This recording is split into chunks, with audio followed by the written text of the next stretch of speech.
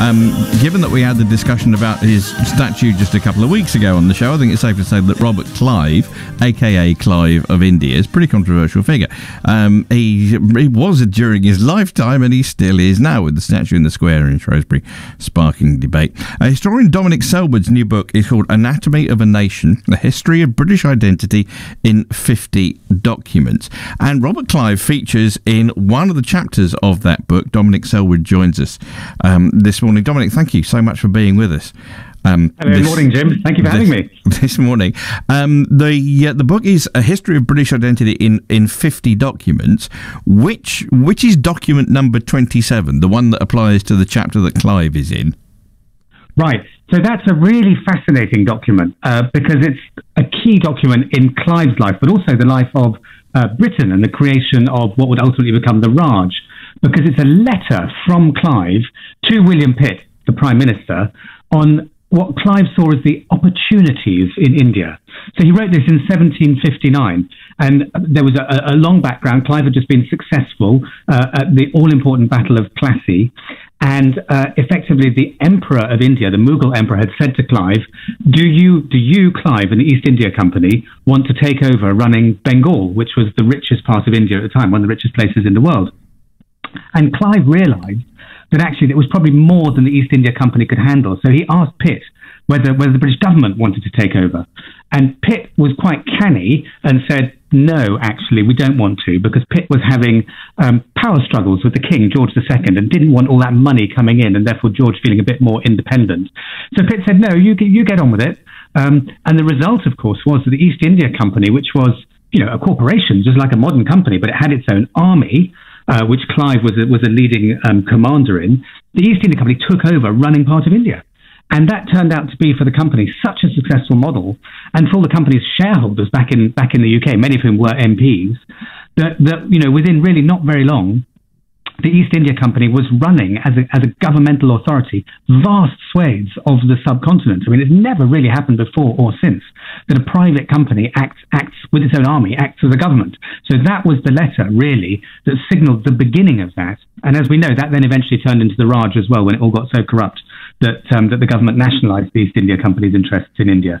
But that letter really is a key moment in the history of the British Empire, which is now, of course, so controversial. What led the Mughal to say to Clive, "Okay, you and your private army have just pitched up here. Would you like to run the richest part of our country?" Because I'm just wondering why he would have done that. Clive had been successful at the Battle of Plassey, where he was massively outnumbered by factors of 10. So there were 50,000 troops under the local Indian ruler, and Clive had 3,000. But he managed to convince an important part of his opponent's army to defect at a kind of critical stage of the battle, and so Clive won, and then he consolidated that win a couple of years later at the Battle of Buxar. And really, the emperor had no choice.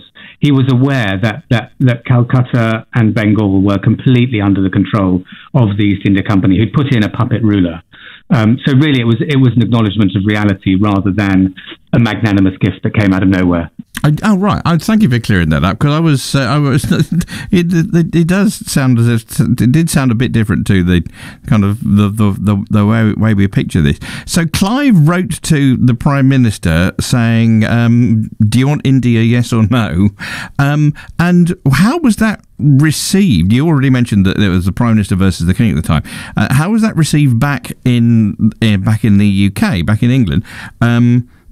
Did people think, what on earth is this rapacious individual doing, trying to take over a country several times the size of ours? Or was it, oh, okay, fine, he's doing all right? Mixed is the answer. Many MPs had shares in the East India Company, and so did a lot of leading people in the country. And of course, they stood to profit from the East India Company's advances, and this was a very, very significant advance. To that date, really, the company had been trading with India and Southeast Asia and China, and running its opium factories. and making an awful lot of money. But suddenly this was on a different level, because they'd be allowed to tax the people of Bengal and reap a lot of the wealth and the riches of Bengal. So it was a mixture. There were those who were very much in favour of the company doing this, and it was at no real cost to the British taxpayer, because the company was a private corporation and privately funded. But there were also those who were very critical. And as we look at this now through the more modern lens, and we think about criticisms of empire, some people think that actually Clive was loved in his day, and we've only, more recently come to dislike him. That's absolutely not the case. There were lots of critics at the time. He was known as a vulture. He was known as the Tyrant of Madras.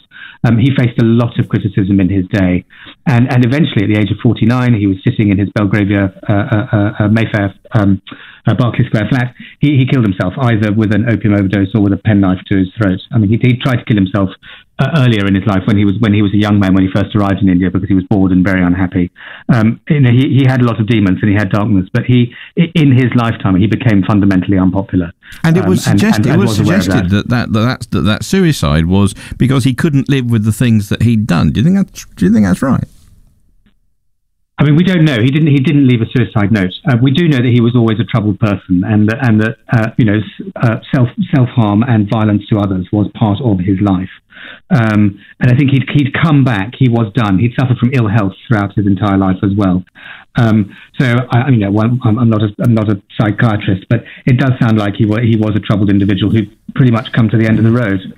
The Clive of India is, he as we've been saying, still divides opinion. Did your research for this book, what light did your research shed on his character, and whether he was more complex than he's been painted? Definitely a complex character. Came from not privileged background. Had a difficult schooling. His reports mainly were that he just enjoyed acts of daring and getting into trouble fighting.